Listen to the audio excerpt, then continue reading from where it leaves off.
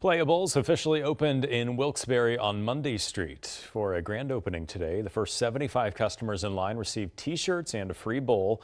The store opened with a strong community response, with the line wrapping all the way around the building. Customers were eager to get their hands on the fruit bowls and smoothies offered at the restaurant. Everybody loves the beach. Everybody feels relaxed, and it's such a casual, warm environment. So to be able to look at beautiful mountains and then be like, you know what, I want to go have a bowl of smoothie or a fresh pressed juice, and I'm going to walk into Playa Bowls and feel the waves that are on the wall. You know, it means a lot to be able to bring it here.